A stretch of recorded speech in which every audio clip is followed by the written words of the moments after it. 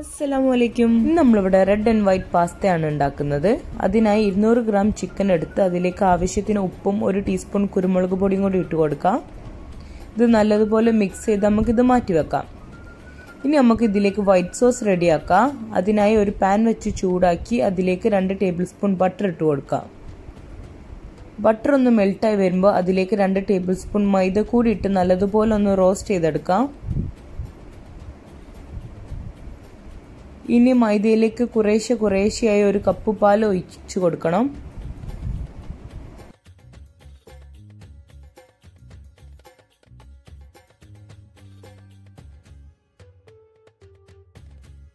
ഇതുപോലെ കുറേശ്ശെ പാൽ ഒഴിച്ച് നല്ല സ്മൂത്ത് സോസ് ആക്കി നമുക്ക് മാറ്റി വെക്കാം.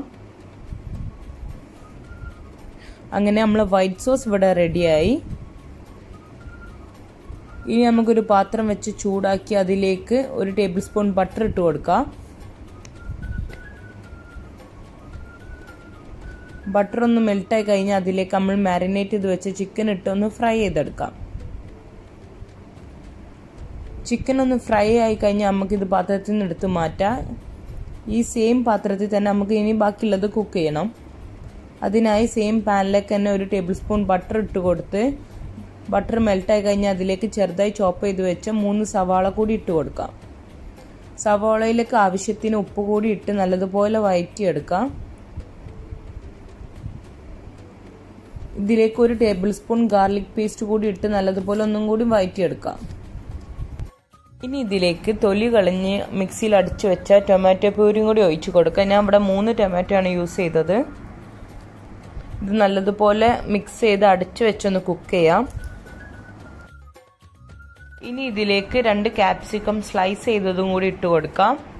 എന്നിട്ട് നല്ലതുപോലെ ഒന്ന് വഴറ്റിയെടുക്കണം. ഇതിലേക്ക് ഒരു ടേസ്റ്റിന് വേണ്ടി 1 ടേബിൾസ്പൂൺ ഒറിഗാനോ കൂടി നമുക്ക് ആഡ് ചെയ്ത് കൊടുക്കാം. അതിനുശേഷം നമ്മൾ റെഡിയാക്കി വെച്ച വൈറ്റ് സോസും കൂടി ഇട്ട് നല്ലതുപോലെ ഒന്ന് മിക്സ് ചെയ്തെടുക്കണം. ഇതിലേക്ക് ആവശ്യത്തിന് പാലും കൂടി ഒഴിച്ച് നല്ല സ്മൂത്ത് സോസ് ആക്കി എടുക്കാം.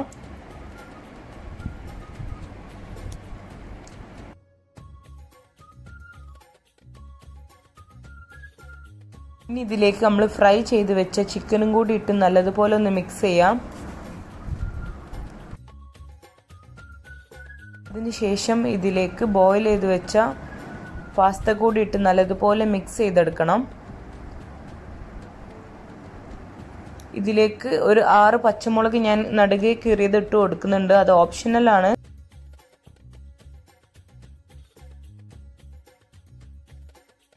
ഇത് നമുക്ക് ചൂടോട് കൂടി തന്നെ സെർവ് ചെയ്യണം. അപ്പോൾ എല്ലാവരും ഈ പാസ്ത ഒന്ന് ട്രൈ ചെയ്ത് ഫീഡ്ബാക്ക് പറയണം. Thank you.